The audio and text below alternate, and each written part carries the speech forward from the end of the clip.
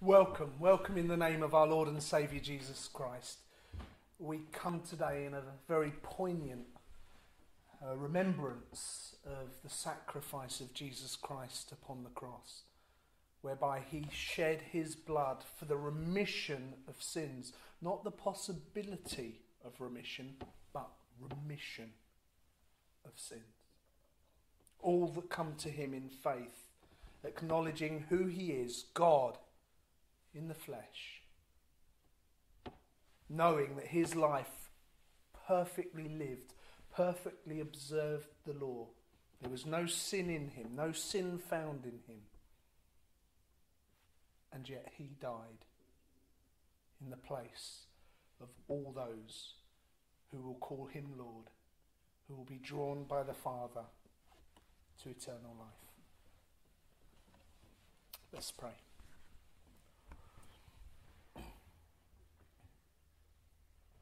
Our gracious Lord and Heavenly Father,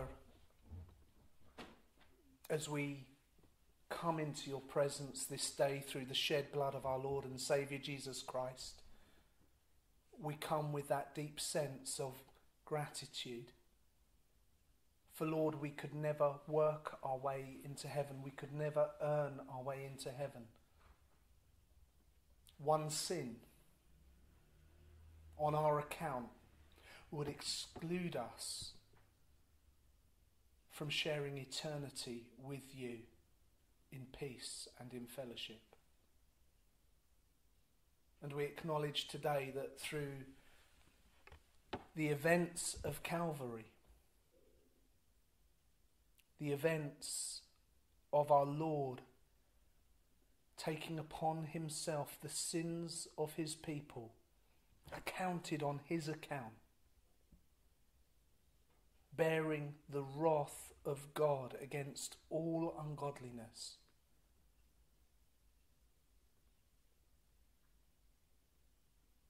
Lord, we are grateful that you have drawn us into the realization you have shown us the Son, your Son, your only begotten.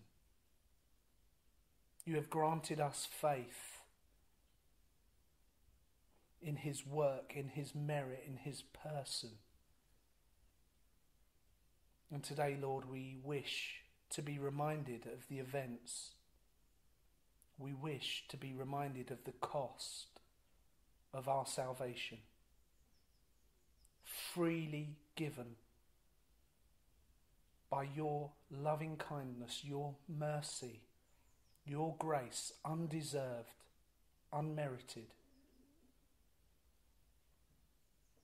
that we have life in Christ Jesus.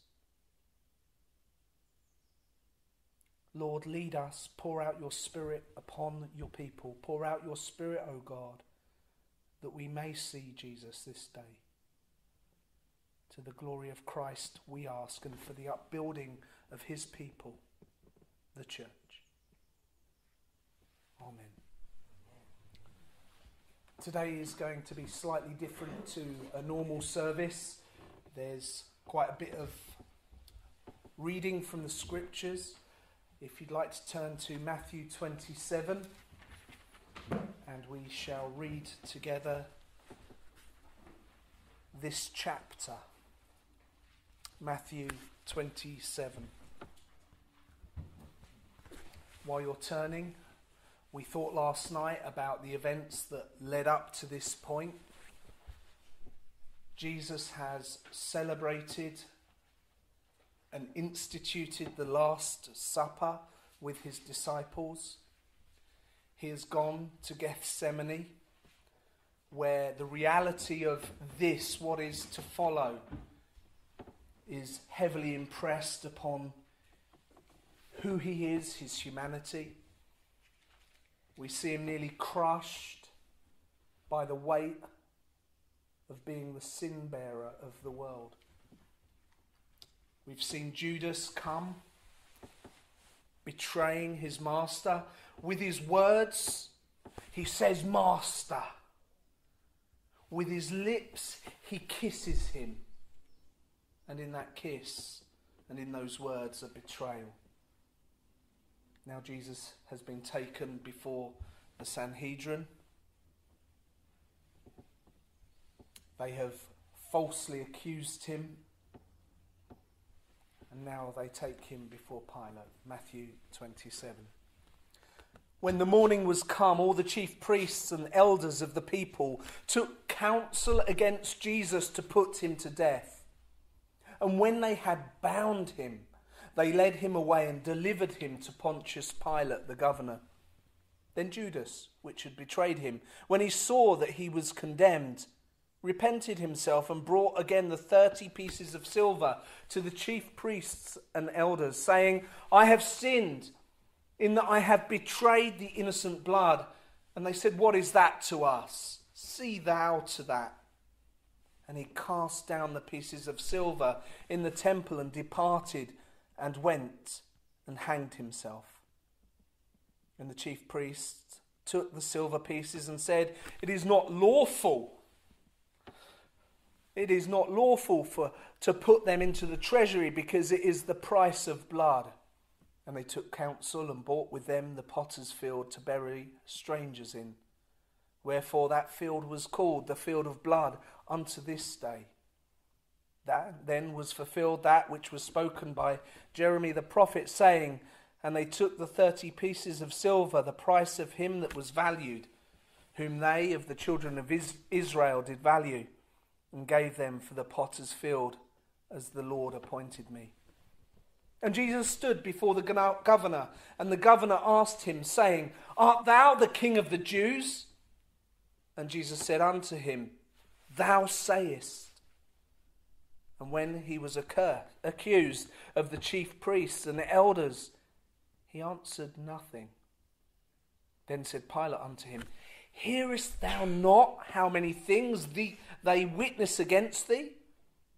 And he answered him to never a word, insomuch that the governor marvelled greatly. Now at the feast the governor was wont to release unto the people a prisoner whom they would. And they had then a notable prisoner called Barabbas. Therefore, when they were gathered together, Pilate said unto them, who will ye that I release unto you, Barabbas, or Jesus, which is called Christ?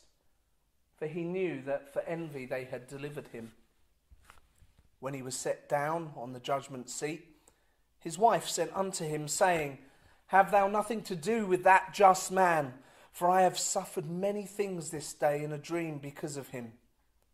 But the chief priests and elders persuaded the multitude that they should ask Barabbas and destroy Jesus. The governor answered and said unto them, whether of the twain will ye that I release unto you? They said, Barabbas. Pilate saith unto them, what shall I do then with Jesus, which is called Christ? They all say unto him, let him be crucified. And the governor said, why? What evil hath he done? But they cried out the more, saying, let him be crucified. When Pilate saw that he could prevail nothing, but that rather a tumult was made, he took water, and he washed his hands before the multitude, saying, I am innocent of the blood of this just person. See ye to it. Then answered all the people and said, his blood be on us and our children. Then released he Barabbas unto them. And when he had scourged Jesus, he delivered him to be crucified. Then the soldiers of the governor took Jesus into the common hall, and gathered unto him the whole band of soldiers, and they stripped him and put on him a scarlet robe.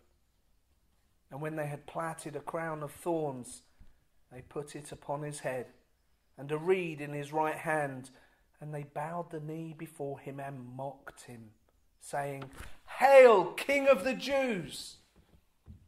And they spit upon him, and took the reed and smote him on the head. And after that they had mocked him, they took the robe off from him, and put his own raiment on him, and led him away to crucify him. And And as they came out, they found a man of Cyrene, Simon by name. Him they compelled to bear his cross. And when they were come unto a place called Golgotha, that is to stay, a place of a skull, they gave him vinegar to drink, mingled with gall. And when he had tasted thereof, he would not drink. And they crucified him, and parted his garments, casting lots, that it might be fulfilled which was spoken by the prophet. They parted my garments among them, and upon my vesture did they cast lots. And sitting down they watched him there. And set up over his head his accusation written, This is Jesus, the King of the Jews. Then were there 2 thieves crucified with him, one on the right hand and another on the left. And they that passed by reviled him, wagging their heads and saying, Thou that destroyest the temple and buildest it in 3 days, save thyself.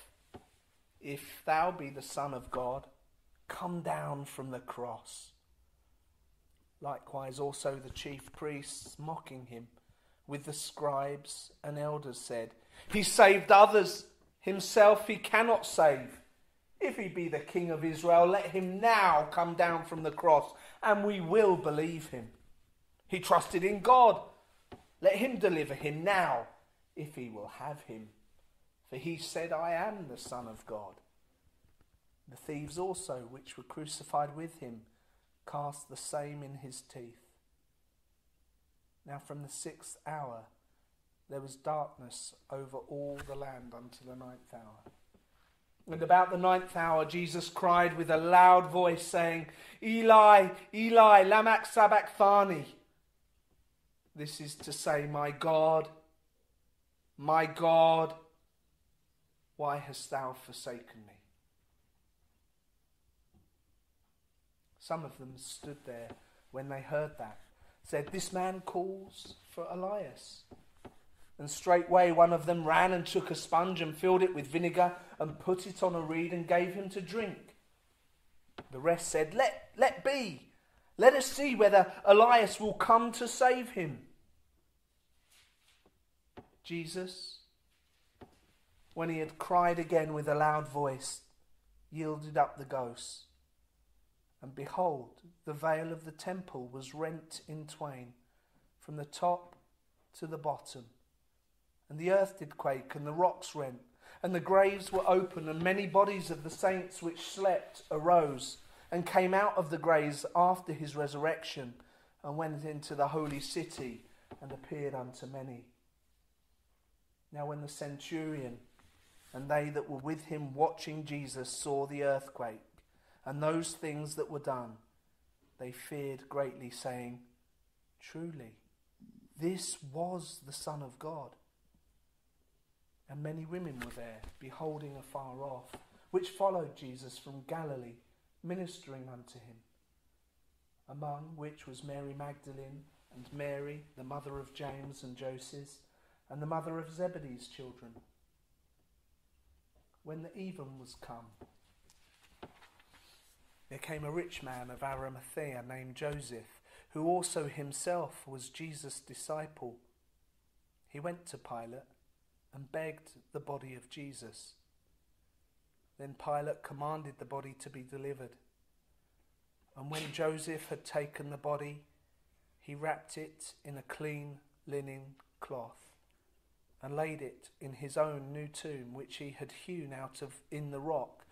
And he rolled a great stone to the door of the sepulchre, and departed.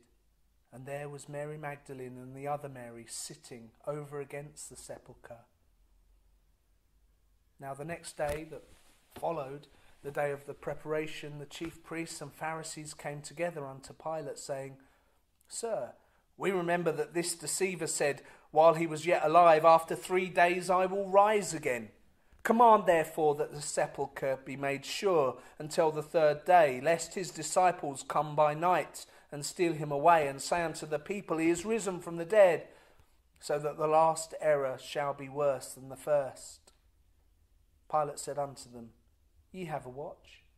Go your way, make it as sure as you can. So they went, and they made the sepulchre sure, sealing the stone and setting a watch.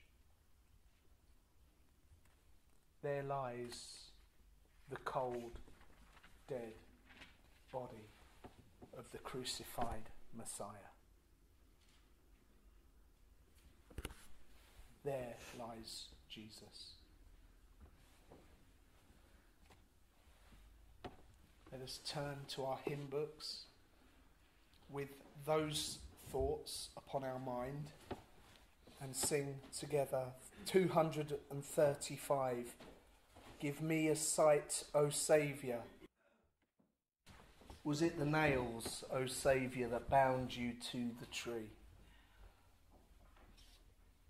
Was it those objects of metal through his hands and his feet that secured him to the cross?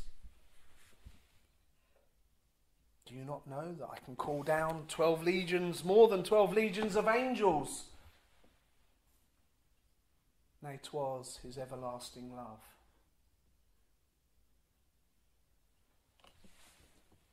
The nails didn't hold him. How we would have wanted to have proven all of those mockers wrong. He says he's the Christ. He says he's the Son of God. Come down and we'll believe you.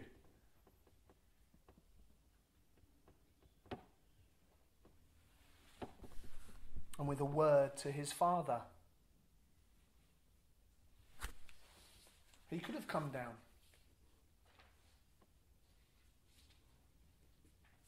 And the salvation of humanity would be undone. Not one person would end up in heaven. No amount of time, suffering can prepare us for God's heaven, because it is Christ's blood that purifies us. To think what a lovely day it is. And many will think of today as a day off of work, a day to be with the family, a day to celebrate, but without the understanding of what today actually is about. Today we come together on this solemn day to remember the cost of our salvation and the love of God. Solemn because of what we are considering, the agonizing death of the Saviour of the world, the giver of our life, who died so that we may know true life, as he gave his life, the shedding of his blood for the remission from the death sentence that our own sins would have brought us. Christ was born to die in order that all those who trust in his person, in his life, in his death, in his resurrection might have life. The cross was not our triune God's plan B. It was not some afterthought after the fall of Adam and Eve. It wasn't God being taken by surprise by the events that unfolded before him. As Acts 2 tells us, it was God's predetermined plan. It was God's predetermined will that Christ should go to the cross. Jesus came into this world knowing what his mission was, and that was nothing short of the salvation of his people. The crucifixion of Christ was ordained before the foundation of the world. How many times do we read in the New Testament, the Lamb that was slain before the foundation of the world? This was the intent. This was what Christ came into the world to do. Before mankind had been created from the dust of the ground, the shadow of the cross loomed. It loomed in idyllic Eden, where there was no sin before the fall. And it loomed east of Eden. It loomed over Noah and the patriarchs, over Israel. Closer and closer, bigger and bigger did that shadow loom until the promise of Genesis 3:15 was to be fulfilled. That promise given when our first father fell, deliberately committed sin, chose, I know better than you, God, I will go my way, God. And that promise that there would be one who would come and reverse the curse of sin. The one who would trample Satan and be bruised in the process. As Paul writes in Galatians 4. But when the fullness of time was come, God sent forth his Son, made of a woman, made under the law, to redeem, to buy back, to purchase them that were under the law, that we might receive the adoption of sons. At the appointed time, Christ came to make a family. The cross was at God's appointed time, and Christ came in full acceptance of that mission to redeem his people. He could have slipped away, couldn't he? At any point in his life, before even the age of 30, before that, he could have just slipped away into obscurity. But he set his eyes resolutely to Jerusalem, knowing what was to befall him. Christ knew God's plan. The plan that he, Jesus, would come into this world to live, to teach, to suffer, and to offer up his life in death upon the cross.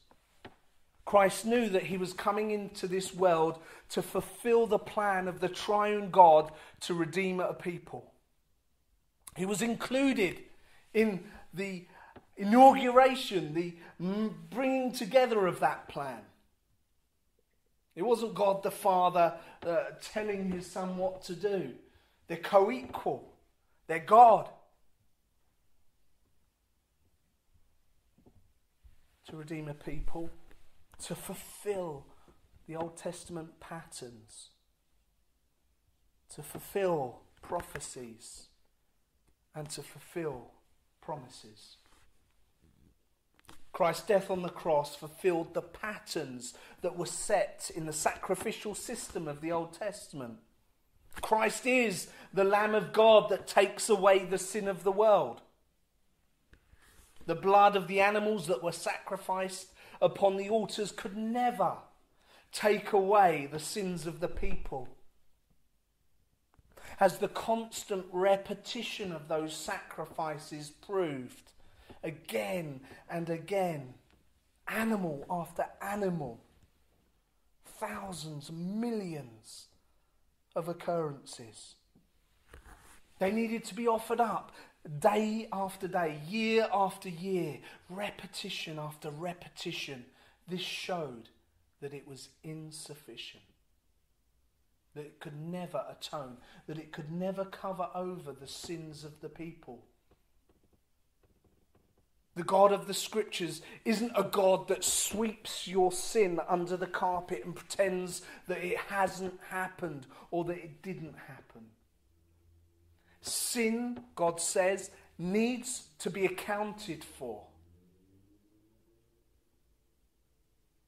Imagine a book of your life, a counting book, and tally up all of the sins, even the minor ones. even the most minute of sin that you can imagine is enough to condemn you before a God who is totally holy. One sin will exclude you from heaven, and there is not one of us sitting here today or standing here today that has not sinned far more than once.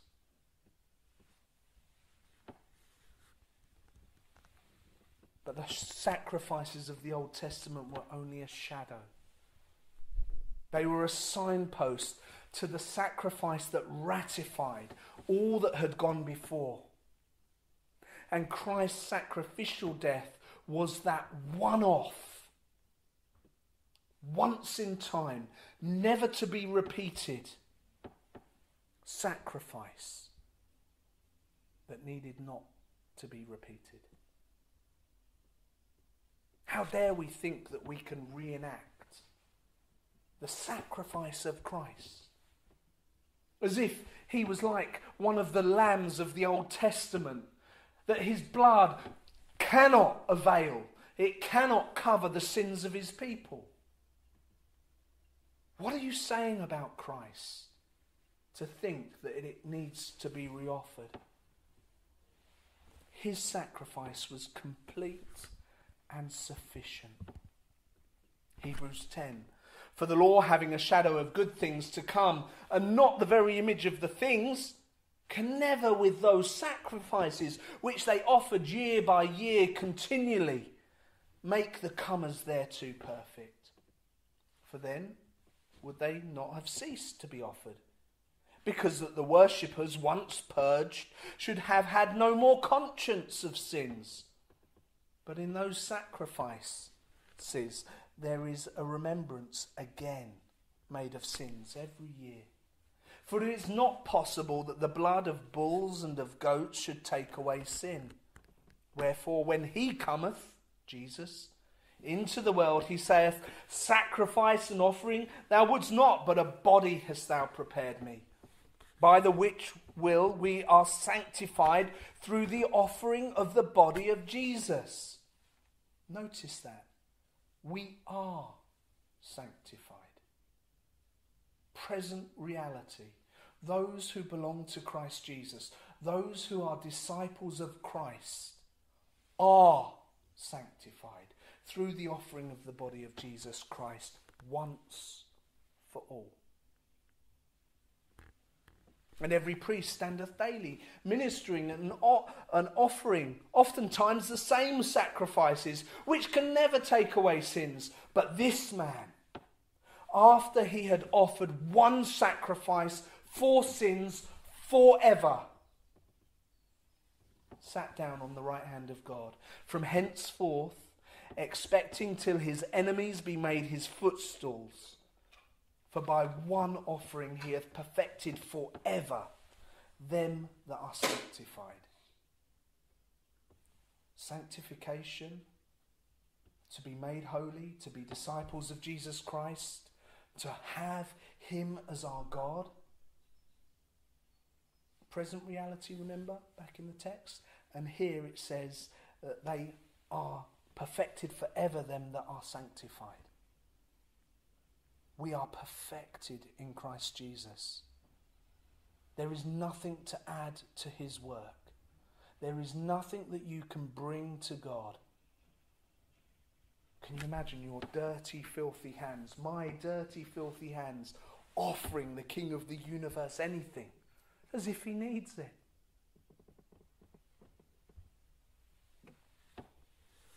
Wherefore the Holy Ghost also is a witness to us, for after that he hath said before, this is the covenant that I will make with them after those days, saith the Lord.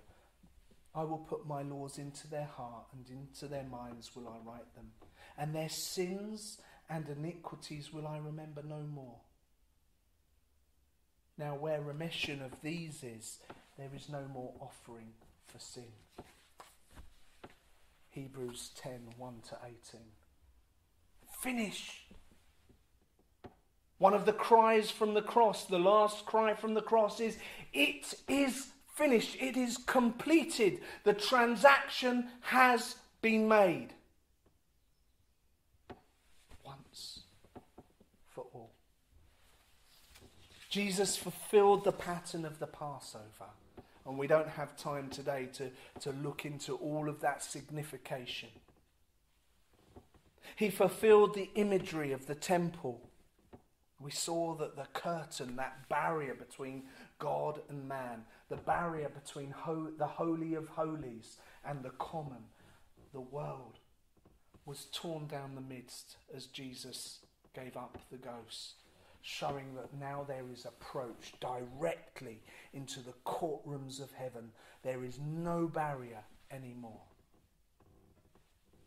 He fulfilled the temple imagery. He fulfills the types that are scattered across the Old Testament.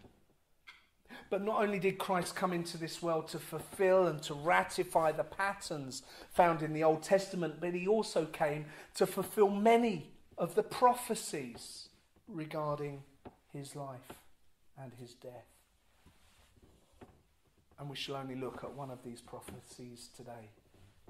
Hundreds of years before his birth, Isaiah told of his sufferings. Isaiah 53, if you wish to turn.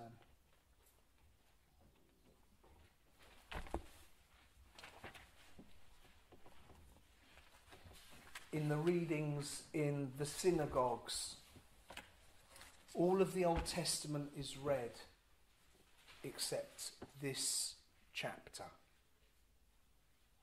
This chapter is excluded in the liturgy of the Jewish nation.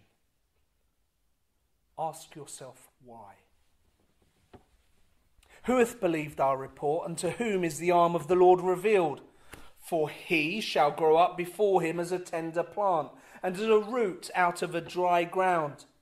He hath no form nor comeliness, and when we see him, there is no beauty that we should desire him. He is despised and rejected of man, a man of sorrows and acquainted with grief. And we hid, as it were, our faces from him. He was despised, and we esteemed him not. Surely he hath borne our griefs and carried our sorrows, yet we did esteem him as stricken, smitten of God, and afflicted. But he was wounded for our transgressions. He was bruised for our iniquities. The chastisement of our peace was upon him, and with his stripes we are healed. All we, like sheep, have gone astray. We have turned every one to his own way, and the Lord hath laid on him the iniquity of us all. He was oppressed, and he was afflicted, yet he opened not his mouth. He is brought as a lamb to the slaughter, and as a sheep before her shearers is dumb, so he openeth not his mouth. He was taken from prison and from judgment, and who shall declare his generation? For he was cut off out of the land of the living. For the transgression of my people was he stricken, and he made his grave with the wicked, and with the rich in his death, because he had done no violence, neither was any deceit in his mouth. Yet it pleased the Lord to bruise him. He hath put him to grief, when thou shalt make his soul an offering for sin. He shall see his seed. He shall prolong his days, and the pleasure of the Lord shall prosper in his hands. He shall see of the travail of his soul, and shall be satisfied. By his knowledge shall my righteous servant justify many, for he shall bear their iniquities. Therefore will I divide him a portion with the great, and he shall divide the spoil with the strong, because he hath poured out his soul unto death, and he was numbered with the transgressors, and he bare the sin of many, and made intercession for the transgressors. This chapter is not heard in the synagogues. There's a video that's going around on YouTube. I think it's one from Israel, where they go out into the streets of Jerusalem and they read this passage. And many of the Jews come up and they're angry. Why are you reading the New Testament to us? We don't want to hear about your Jesus. No. It's in your scriptures. No, I've never heard it.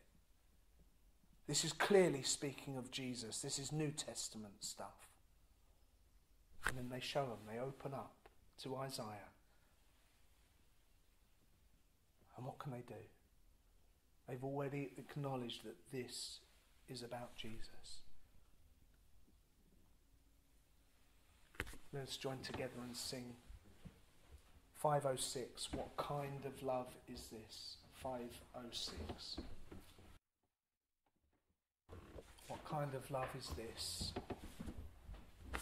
The love of Isaiah 53, the love of Jesus hanging upon the cross to bear the sins, to bear the iniquities of his people. What kind of love is this? Christ did not just come to fulfill patterns and prophecies, but he also came to give us hope. Hope in the promises of God.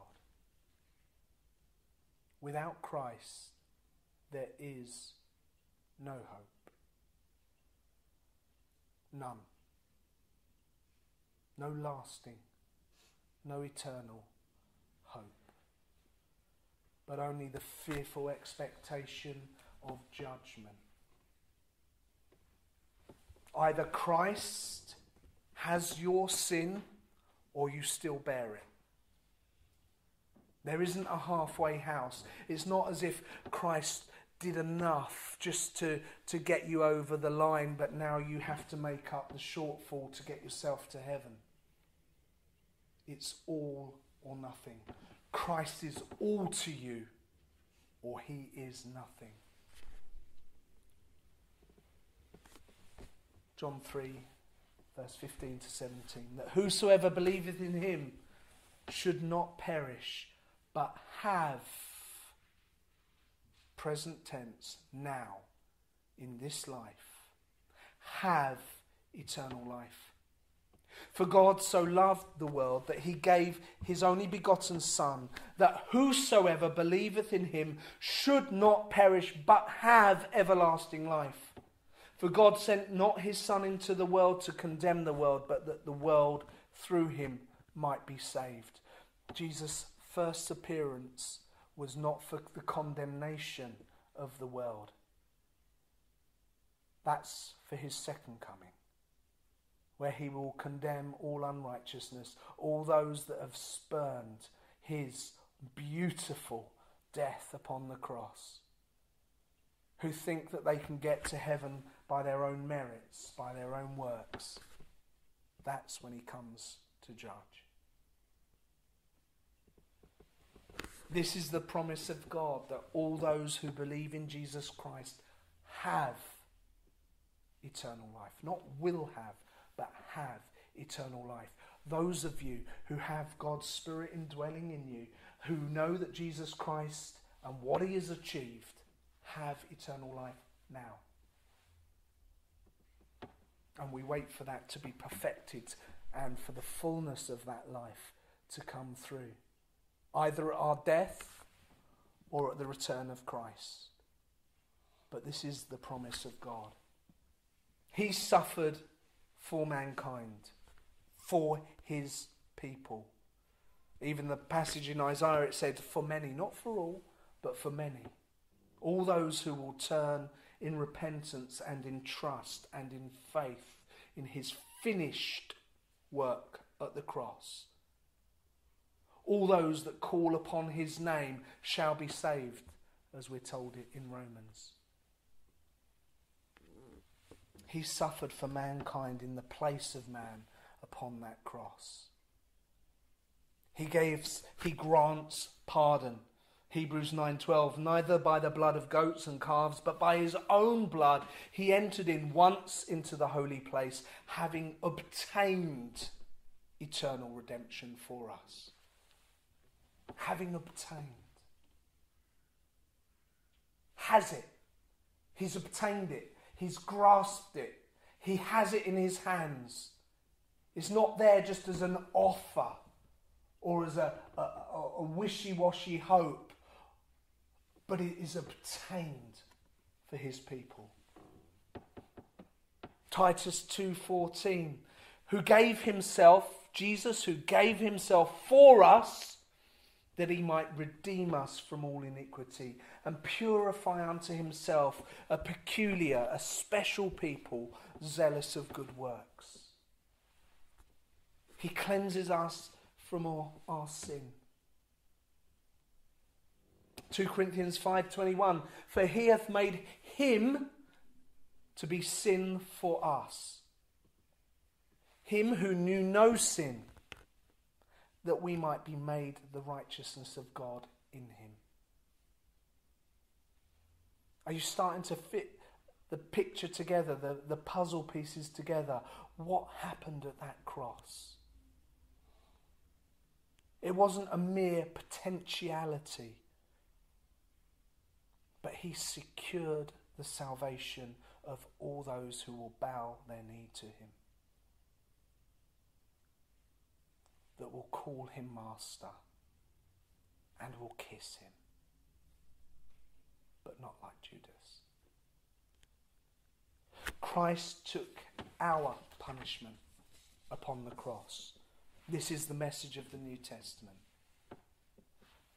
By birth, we are born in sin. Romans 3:23, for all have sinned and come short of the glory of God. And because of this sin, the wages of those sins, as Romans 6 goes on to tell us, the wages of sin is death. But the gift of God is eternal life through Jesus Christ our Lord. Ezekiel 18:4, behold, all souls are mine. The soul of the Father, so also the soul of the Son is mine. The soul that sinneth, it shall die, is God's declaration. Without exception.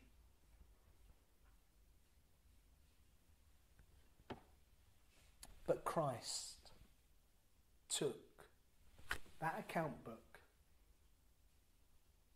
of all of the sins of his people, and they were nailed to the cross.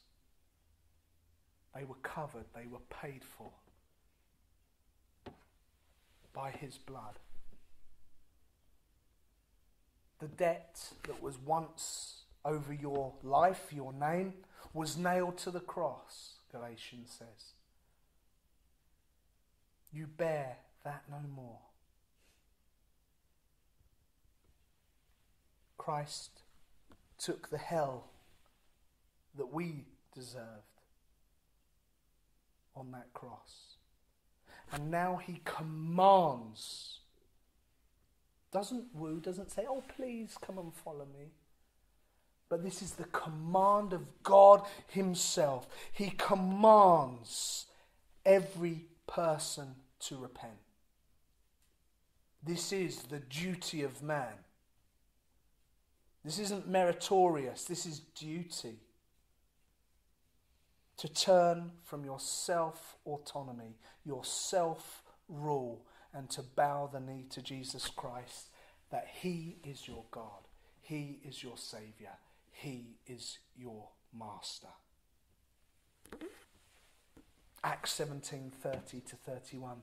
And the times of ignorance God winked at. But now, after the cross, after you've heard the message of what Christ has done, but now commandeth all men everywhere to repent, because he hath appointed a day in which he will judge the world in righteousness. That's scary. Not a judge that can be bribed. Not a judge that is corrupt. but is holy and righteous. He will not dust your sin under the carpet. Your good works, regardless of how many they are, cannot cover over the sins of your life. He has appointed a day in which he will judge the world in righteousness by that man whom he hath ordained. Wherefore he hath given assurance unto all men in that he hath raised him from the dead. It is a guaranteed fact. I know that we're stepping over into Sunday here and the resurrection. But the resurrection proves that God is serious about sin.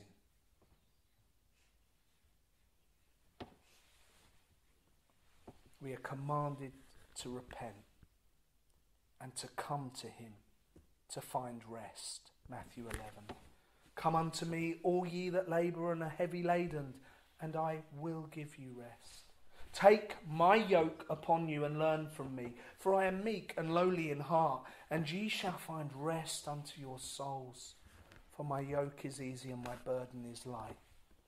No longer do you need to work for your salvation, because it is a free gift of God. That workload taken off of your backs, you're freed to live. Live in accordance with God's laws that are now written in your heart unto good works. But not for your salvation. How many Muslims do you speak to and they're always concerned? Have I done enough? Are my good works enough to get me into heaven, to paradise? It wouldn't matter if they did more good works than any. If they reject Jesus Christ, which they do, they're going to hell. How many within the Christian religious community think that they can pile on good works and somehow that will gain them merit to get into heaven? Deluded. Working themselves to the bone in what we would consider good works, and yet those very good works will send them to hell because they have rejected Christ. Rejected his finished work.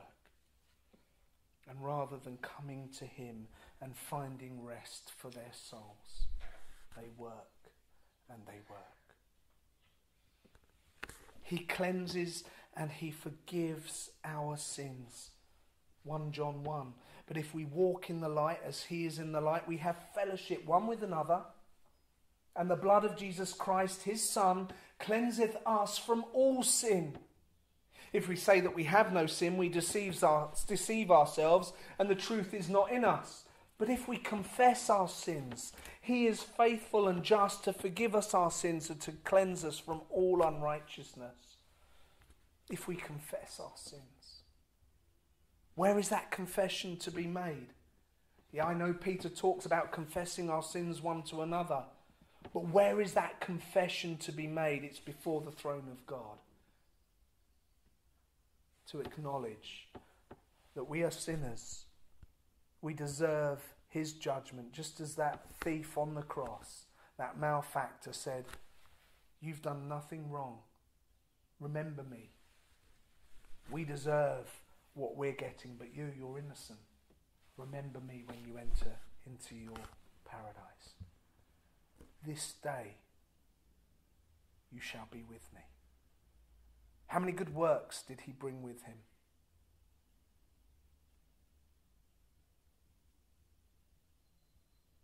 Not spend a bit of time suffering for all of the wrong that you've done, and then you'll be with me, but this day you shall be with me. That is the salvation that Jesus Christ has given to his people. Christ's death was not that of a martyr. His life was freely given through love and compassion. What kind of love is this? Christ's death was not an accident, nor was it only a potential salvation. Christ's sacrifice upon the cross actually saves. actually assures us today that there is forgiveness of sin and a certain hope of eternal life with God today. All the sufferings of Christ are of no value to us unless we acknowledge and we accept him. Unless God opens our hearts to acknowledge our desperate need of him as our only Saviour. He died to save his people and promises that he will not reject any that come to him in faith and call upon his name. His blood has the power to forgive any and every sin that we may have committed. Wiped clean. Declared holy before God. Declared saints. And this is the promise of God that assures us. All that the Father giveth me shall come to me, and him that cometh to me I will in no wise cast out. For I am come down from heaven not to do mine own will, but the will of him that sent me. And this is the Father's will, which hath sent me, that of all which he hath given me I should lose nothing, but should raise it up again at the last day. And this is the will of him that sent me, that every one which seeth the Son and believeth on him may have everlasting life, and I will rise him up at that last day.